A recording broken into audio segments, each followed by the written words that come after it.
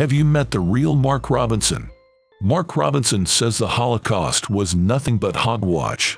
Downplaying Nazism and using Jewish stereotypes. In one post in 2018, he wrote, "This foolishness about Hitler disarming millions of Jews and then marching them off to concentration camps is a bunch of hogwash." And to be clear, do you apologize for writing what you wrote?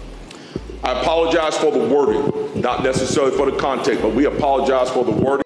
Apologizing for wording, but not the sentiment, is a slap in the face to the Jewish community. The people of North Carolina should be appalled. Mark Robinson defends sexual predators like Harvey Weinstein and Bill Cosby. I honestly believe, Chris, that is what the left is doing with the Harvey Weinstein, the Bill Cosbys, the Matt Lauers. They have picked out an elite group of people that have committed these so-called sexual crimes or whatever kind of crimes they've committed or offenses, and they have thrown those people underneath the bus, eating their own, to breed a spirit of fear. Mark Robinson believes that the shooting of school protesters is justified. He justified the shooting of protesters.